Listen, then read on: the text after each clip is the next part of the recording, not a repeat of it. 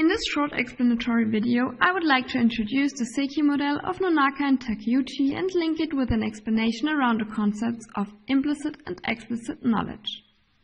This is Marcus. Marcus is a diving instructor with his own diving school and 3 employed diving instructors in Mauritius. Besides diving courses, he also offers boat trips and accessoires such as diving suits. And this is Tobias, Marcus' 15 years old son. After school, his favorite hobby is to sail around the sea in a small boat and enjoy the sun. If he is lucky, he even sees a few whales on the surface of the sea. Also today he went out with a boat. He made himself comfortable with a book on deck and reads animatedly which sea inhabitants divers can discover in Mauritius. Impressive, these pictures of different coral reefs and fishes, he thinks while his gaze wanders alongside the horizon.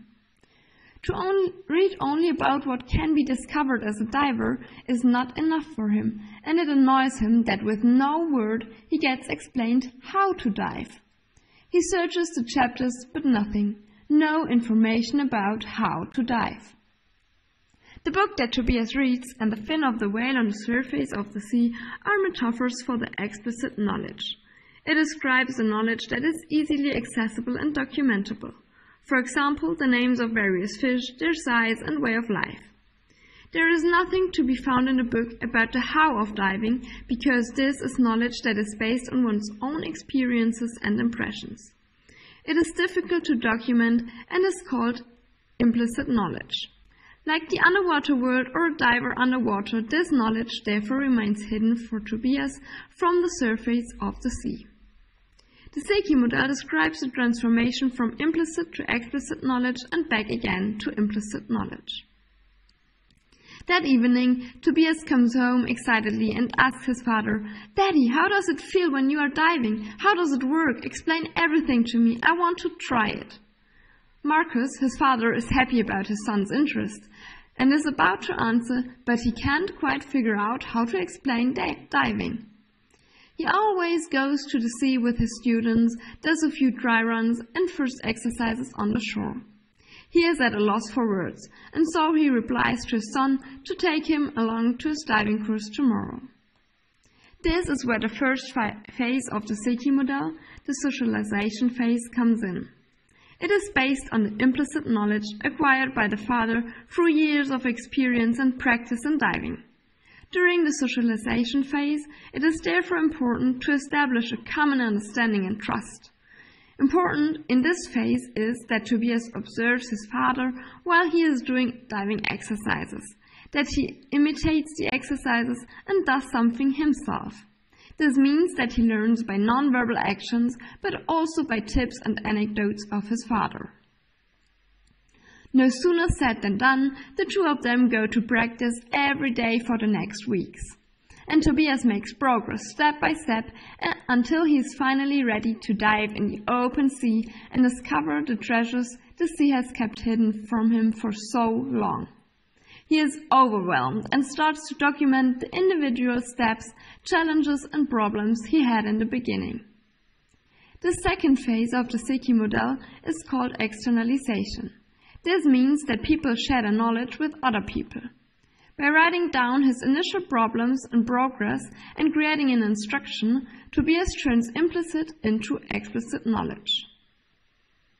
His father and his staff are enthusiastic about the first documentary.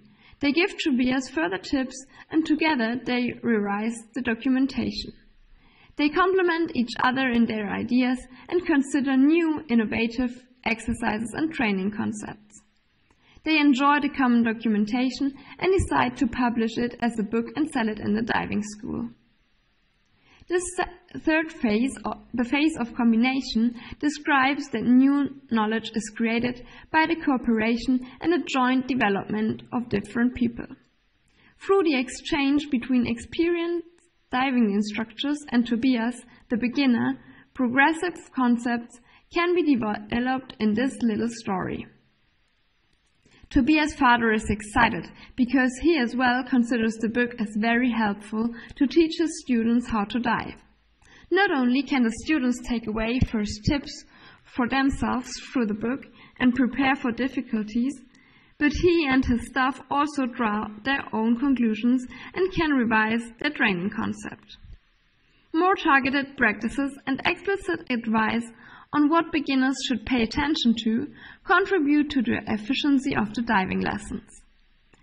Due to their own specific experience and their own view of diving in the past, the diving instructors were not really aware of what the real difficulties for beginners are.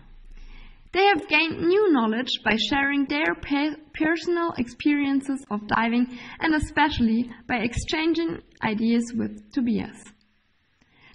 The fourth phase is the internalization. It describes that this new knowledge is internalized again by the individuals. In this example, this means that the instructors do not only develop the new diving concepts in theory, but also understand and implement them. Consequently, the students practice these new exercises and learn to dive. So in this phase, the new concepts are combined with own experience and thus personal implicit knowledge is created again. More and more often, tourists are now seen on the beach or on boat trips reading the new book. The diving crew agrees. Optimization is always possible. So they decide to continuously record new pictures and findings to further develop the book and to offer additional volumes. In the story, this continuous development represents the structure of the SECI-Model, which can be understood as a continuous spiral. The four phases are constantly being run through over and over again.